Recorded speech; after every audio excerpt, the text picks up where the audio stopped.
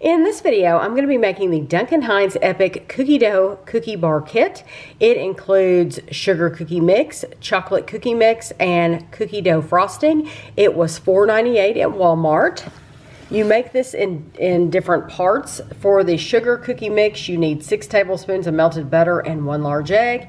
And for the chocolate cookie mix, you need 8 tablespoons of melted butter and 1 large egg. I'll open my box first and show you everything that's inside. Should be 3 things. Yes, 3 things. So we have our cookie dough. They're calling it cookie dough filling. That's going to be your frosting. We're not going to do anything with that right now. You don't need that to the very end, so we're going to set that to the side. And then clearly, this is going to be your chocolate cookie mix. And this is going to be your sugar cookie mix. And it is labeled, just in case you're confused about that being chocolate, it is labeled as well.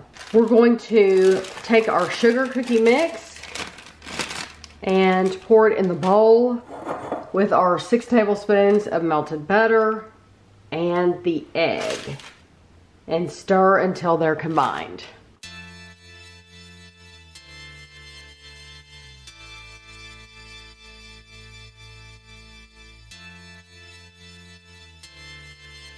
We have that combined. Now we're going to move on to our chocolate. And I should have told you at the very beginning, you need to preheat your oven to 350 degrees. And you need to spray an 8x8 inch pan with cooking spray, or you can use parchment paper. So I'll show you what I did. I put parchment paper. I have little clips. But that is an 8x8 inch pan because I want to be able to pick these up at the end and just take them out and cut them easily. So this is your chocolate cookie mixture, your chocolate cookie mix, and you want to pour in 8 tablespoons of melted butter and then your 1 egg and stir this together.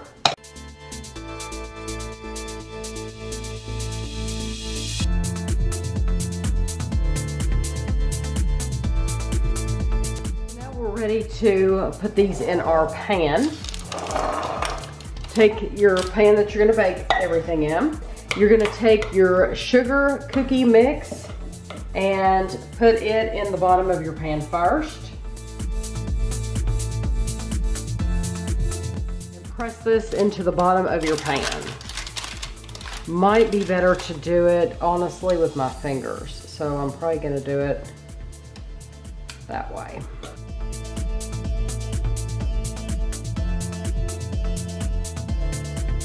Now you want to take your chocolate mix and put it right on top of your cookie mix, your sugar cookie mix. And I am placing this instead of just dumping the whole thing on there because I don't want to scoot my sugar cookie mix around.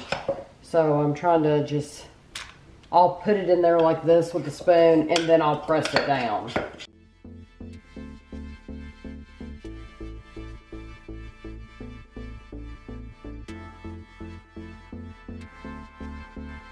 Now this needs to bake for 28 to 32 minutes until a toothpick inserted 1 inch from the edge of the pan comes out clean. It says add 3 to 5 minutes for a glass pan. I am using a glass pan, which I want to take these off because we don't want those to catch on fire. But I am using a glass pan, so I will add 3 to 5 minutes. I will bake mine for right at 32 minutes. And then after it comes out of the oven, I'll let you know how long it actually took. So the last step after you take it out, this is how it looks when you bring it out of the oven. I did bake it for an additional 2 minutes. So I baked it for 34 minutes total because it wasn't a glass pan. The last thing you want to do is you want to frost it once it's cooled with your cookie dough flavored filling is what they're calling it. It's the same thing as this cookie dough frosting. And I bought this. I'm going to use this for a different project, but I just want you to see If you decided to, that you wanted to eat the cookie dough with something else, they do sell it. But this, Kevin noticed this too. On the picture, it looks like another bar. It doesn't actually look like frosting. So, I mean, there's an edge to that and everything where it looks like, it just doesn't look like. Let it dry out. Yeah, I guess they could have let it dry out. So what you want to do is you want to knead and squeeze before using, which I have done. And then you want to cut, it really doesn't matter how big you cut the edge because you're going to frost the whole top. So I'm going to frost the top and then I'm going to pull it out and cut these. So you're going to use the whole thing. So really simple.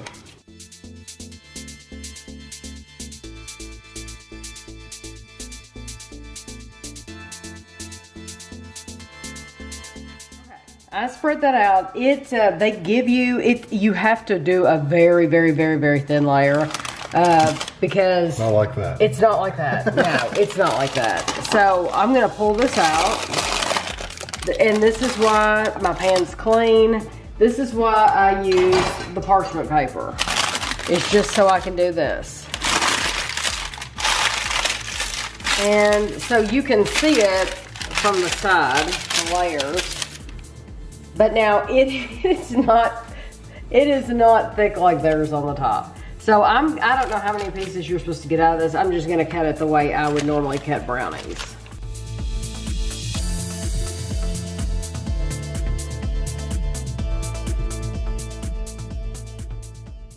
On the box, it tells you how to make cookie dough cookie cupcakes as well. So, but the top, I still don't think you're ever gonna get that much frosting. No, you're not. That's why, you know, if you want it to be as thick as that, you need to just buy the tub. And that tub of frosting that I showed you was like $5.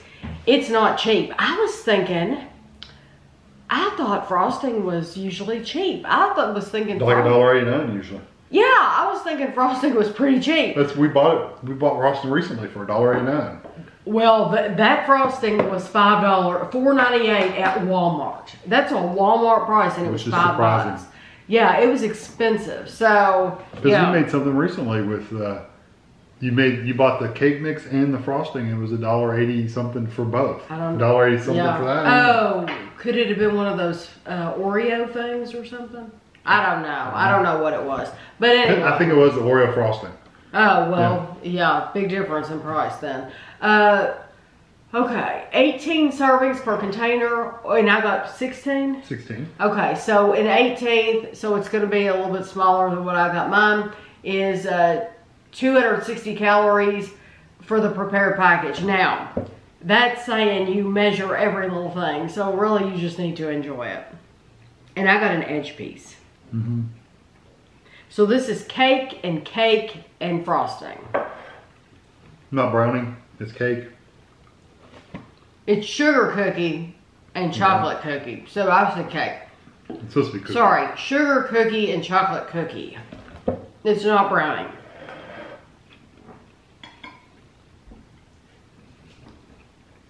I like the texture. Mm-hmm. There's a grittiness to it. Mm-hmm. And they're kind of dense like a cookie would be. I really like the frosting. Mm-hmm. I don't think they give you enough, but I like it. Mm-mm.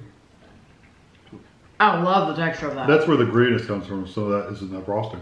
Oh, is it? Mm-hmm. You know how cookie dough is kind of gritty? Ooh. A little bit. Oh my gosh. But it's a little bit sugary. Yeah, that's what I'm saying. The cookie dough is the best part. It is. That is delicious.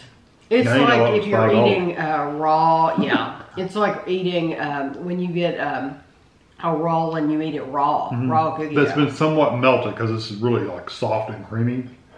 It's not as firm as like cookie dough in a tube. You're right. That grittiness is all from that. Mm-hmm. Because that is the texture of like a regular cookie. I think just the bottom without the frosting would not be nearly as good.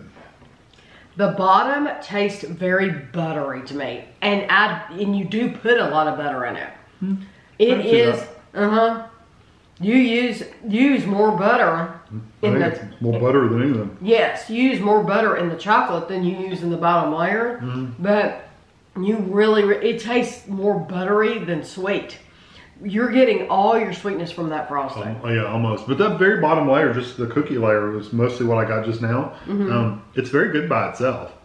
It's a good mix. It is a good mix. They kind of misrepresent how much frosting you get on top because, I mean, that picture is ridiculous. It's like this thick. There's no way you're going to get that thick on top of it. They probably used the whole pouch on those 2 pieces they took a picture of. Yeah, and to look at it, you really would think that that was a layer of like cookie. It looks like chocolate chip cookie. It doesn't look like frosting, but it clearly says that it's frosting. It lets you know that it's frosting. So they're not trying to be deceptive, but they're being deceptive in the layer of thickness. Yeah, because there's no way you can get it that thick with the amount that they give you. You need to spread it really, really thin. And you need to make sure you're using an 8x8 pan, because if we have 9x9 pans too. If you used a 9x9, be thinner. Wow, yeah, it's going to be very, very thin. Well, I think it's good. And if you had frosting that thick, honestly, it'd be so sweet you wouldn't hardly be able to eat it.